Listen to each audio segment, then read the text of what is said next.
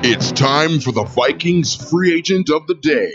Should he stay or should he go? And today that player is starting left cornerback for the Minnesota Vikings last couple of years, Trae Waynes. You will need to pay him in the $9 to $10 million range to return in 2020. Right now, our votes are 54.7% saying don't bring back Trae Waynes. 45.3% of you are saying bring him back and pay him that. 651-646-8255, 651-646-8255 if you would like to join the conversation. Manny Hill, what say you about Trae Waynes? I'm not paying that. I'm not going to pay him that. And I think somebody's going to pay him pretty well. Yeah. What's the projection, or at least what's let's the say thought about that 10, he's going to get? Let's say about 10 million. About 10 a year? Yeah. Yeah, I can't do that. If he would come back for like 5 or 6? No maybe? way. I went through, in fact, I'll see if I can find this. I went through the salaries today from Spotrac.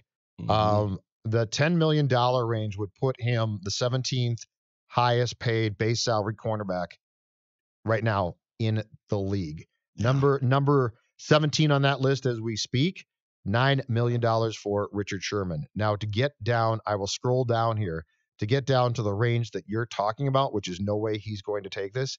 Jason McCourty at 37. There is no way on God's green earth. Trae Waynes plays, like it or not, a position where he is going to get paid more than 5. And I'm guessing he gets 10 because the thing about it is, again, it's positional value, right? Mhm. If Trae Waynes was a nice, take your pick of positions, running back, then yeah, you probably get him for a relatively good price. Mhm. But when you're talking about a cornerback who has been a starter, who is perceived, I think he's perceived not as a great player, but a good player, I'm putting him, let's say, 18th, 17th among salaries. And I think you have to ask yourself, how much better, how much better You got it too. Yeah, I know. You're getting it I know. too. You got Declan's got it.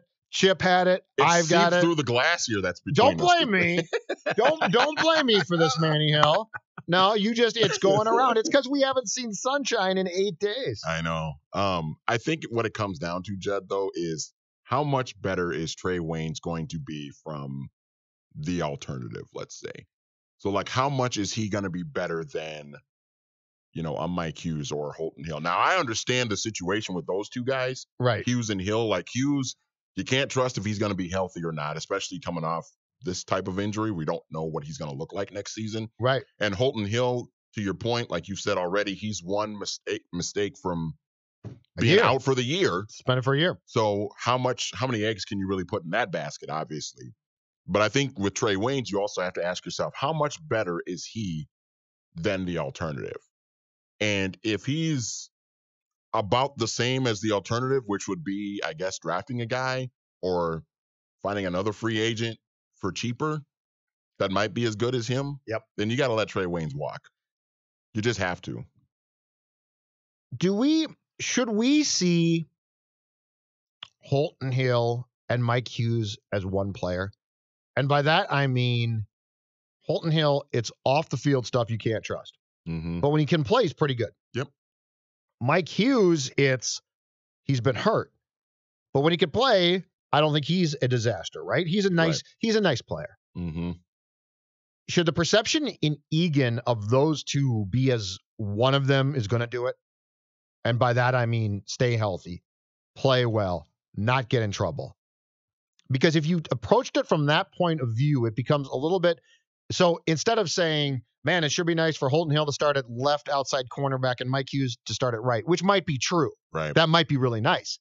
But instead of seeing it through that lens, should the perception of those two be as Mike Hughes is either eventually going to come back and be able to play, let's say 14 games, or Holton Hill is not going to do something irresponsible off the field.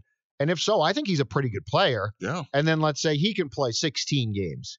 And that's your starting left cornerback in 2020.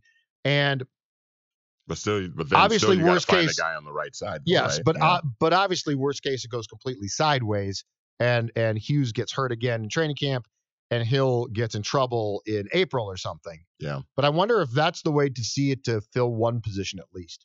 As if you let Trae Waynes walk out that door, one of these two guys, or throw in Boyd too. Now you're right. There has to be a guy, because I don't see a scenario in which Xavier Rhodes returns.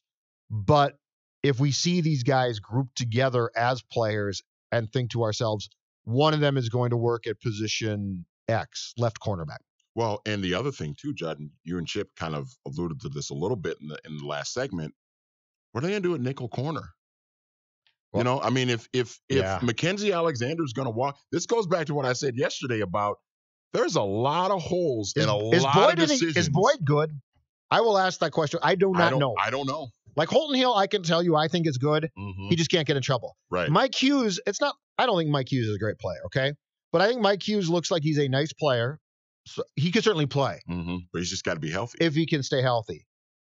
On Boyd, I can't tell you. Yeah. And I don't know how they internally perceive him or think of him. Clearly, I would guess in Zimmer's world at the cornerback position, you're not kept around unless you're seen as a potential down the road productive player. But he's the wild card to me of somebody I don't know. I have no idea.